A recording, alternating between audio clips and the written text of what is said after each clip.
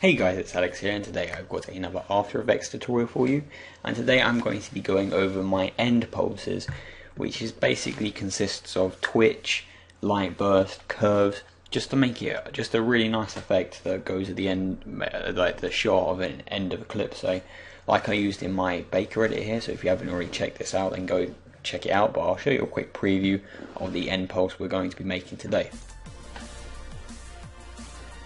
So that there, just at the end, so you can see there's slide as it gets a bit brighter and it pulses and it looks really nice.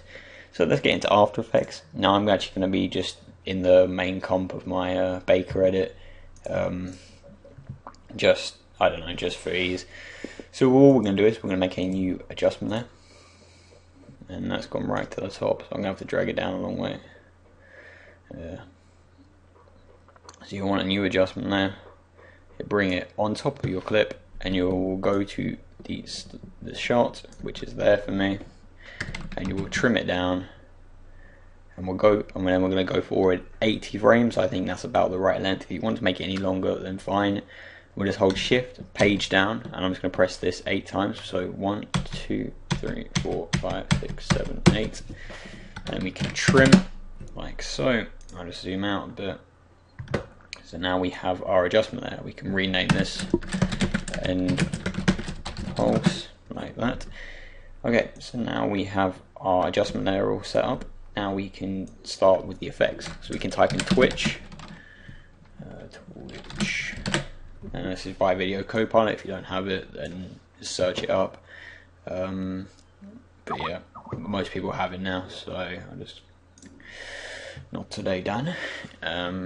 Okay, so we can first of all go to our first frame. We can keyframe the amount at 100, but we can change this parameter to about 75, and we can then just put the speed up to about 8, like so.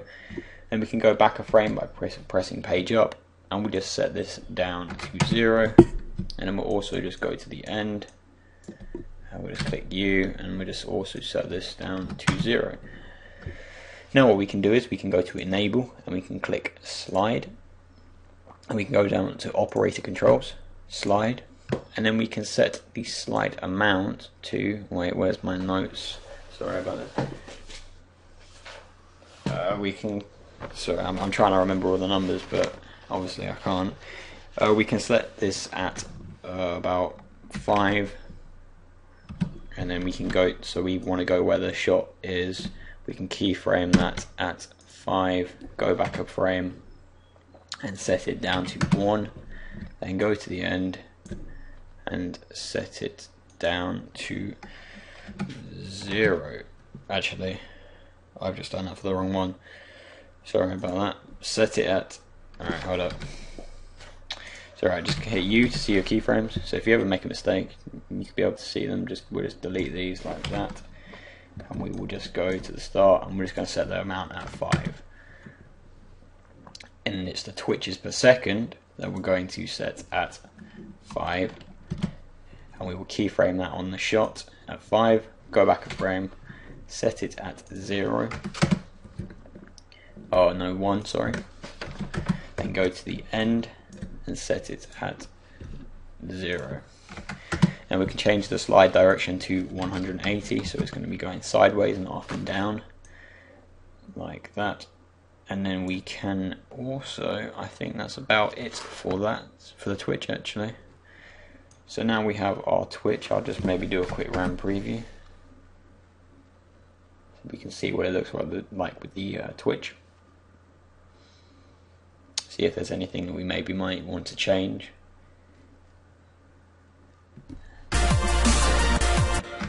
Yes. Okay, good I did that, because what we'll do is we will keyframe the amount. So we'll just set the amount at 5 on the shot, go back a frame, set it down to maybe 0, go to the end and set it at 0 also.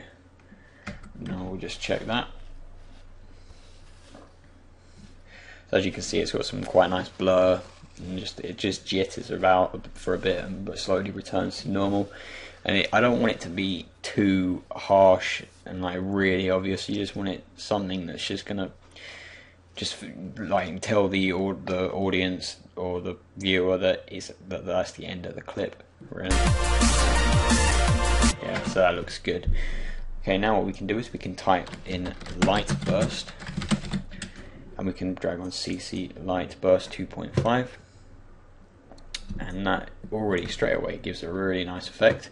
But we can put the intensity down to 0 and keyframe the we can go to the shot and we can set the ray length at 20 while making a keyframe, go back a frame, set it at 0, go to the end and set it at 0 also. And the final effect I'm going to use, but obviously you can use anything else you want, is curves. So we can drag curves on, and we can go so we can go to the very first frame, just keyframe the curves at normal, and we can just make a slight curve upwards just to make everything a lot brighter, like that, not too much, and we can just go to the end and hit reset, and that's just going to return everything to normal. So they are my Twitch setting, guys, and I will just do a quick round preview. So if you haven't seen my Baker edit already, then be sure to go check it out. The feedback, as I said before in previous videos, has been great, but that video probably hasn't been posted yet because I'm pretty much recording this after I just recorded that video. So I'm recording lots of tutorials today, so I have lots of tutorials for you guys, because I know you like that. And just remember to keep on requesting any tutorials that you want to see. Might have been in that edit, or if there's another video with something, I'll be happy to take a look and maybe make it. We will just let this RAM preview. So they are my Twitch settings, and I think they look really nice. So that is the end of the tutorial, guys. I hope you enjoyed it. Please leave a like if you found it useful or helpful in any way, and I will see you on the next one. Cheers.